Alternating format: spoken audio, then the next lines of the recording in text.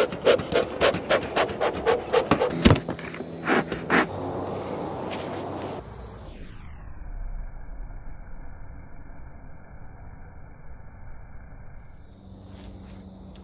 this is Bruce. Whoa, bright sunshiny day. You know, people have been actually asking me if I would do a video about preparing your beehives for overwintering here in Florida. Man, is that a thing? If you do any research on the computer, look at overwintering in overwintering your bees, and you'll see a whole bunch of things our brothers up north are doing. They are wrapping their beehives in tar paper. They're making sure that they have a top entrance so that the snow doesn't cover the bottom entrance and suffocate their bees. There is a whole slew of things that they're doing up north to prepare to let their bees make it through the wintertime. Here in Florida, it's a little different. All right, today is the 3rd of December, 2021, and it's just about 80 degrees out here. All right, so do you have to prepare for the winter here in Florida? Yeah, you actually kind of do. There's a couple of things you should do, okay? What is the winter here in Florida? Florida's got 3 separate temperature bands, and right here in Central Florida where I am, this is considered to be subtropical, all right? That means that right now it's 80 degrees in December. Typically, now when we're talking about weather, things change, but typically around the first week of February, we'll have maybe 4, 5, 6 days of freezing weather. So we'll have weather, it might get to 28 degrees, it might be at 30 degrees, it might kill my little plants in the yard if I'm not careful, but we'll have just a few days of winter. But leading up to it, we'll have odd days. We'll have a day where it might be 80 and in the night it'll be down in the 50s. That makes the bees a little bit confused as to what they should be doing, okay? The queen, if she thinks it's getting cold, she'll slow down on laying eggs and she'll slow down on brood production. If it's chilly outside, they'll kick the drones on out. But then you get a couple of days of warm weather, and so next thing you know, the queen's laying drone brood, you know, another brood. Our queens actually lay all year long. They don't actually stop entirely. They do slow down. But drones in the wintertime, yeah.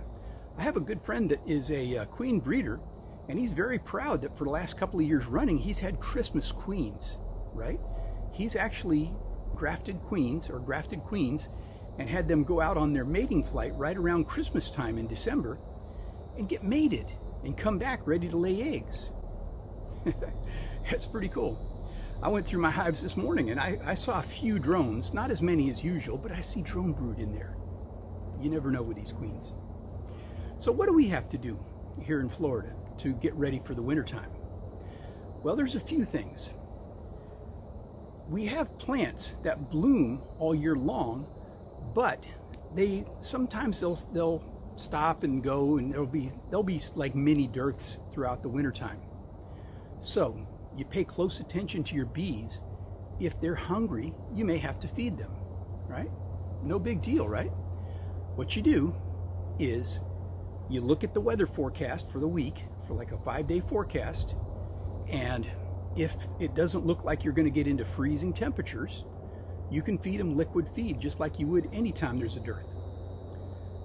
If you look at your weather forecast and you see freezing temperatures, then you're going to want to make it dry food. You know, I usually like to put like one of those small size paper plates and put just dry sugar on it, just regular sugar, and moisture tends to get absorbed into the sugar, and it'll kind of harden up after a little while, and the bees will take it. They don't like it as well. If you have really strong 80-degree weather, they'll grab it a grain at a time and take it out and throw it outside the hive. But they'll get what they need from it if they're hungry. Okay. All right. What else? With these mini dearths that we sometimes have, robbing can be a concern. So that means you might consider a robbing screen, but definitely what you want to do is reduce your entrances on your hives. If you're using one of the store-bought entrance reducers, you're going to want to put that into the smallest opening for them. Okay, that's fine. That'll help. That'll keep them a little bit warmer from drafts, and it'll also reduce the robbing, because they'll be able to defend a smaller opening better. Tongue-tied. Other things you can do. All right. I used to put a bat of foam on my 10-frame hives. I'd put it between the inner cover and the outer telescoping cover. I don't really do that anymore. I thought it was helping for a long time, but I would find that I'd get a lot of bull ants up in there, you know, up in the top between the inner cover and outer cover, and I don't think it's necessary. Now, I have been slowly transitioning more and more into solid bottom boards rather than screen bottom boards, but I do have a few screen bottom boards. So what I'll typically do is I'll tuck something between the screen and then the lower sticky board, so that that'll block off any wind that might blow up in there. But remember, bees, they survive in much, much colder temperatures than what we have here in Florida. So these are the things. Another thing, you want to monitor your mite counts. Check your mite counts, and if you need to treat, this is a good time to treat for mites. All right? So this is just a real short and sweet one. I hope this helps out, and I hope you enjoyed it. So this is Bruce in cold wintertime Florida. All right, see you next time.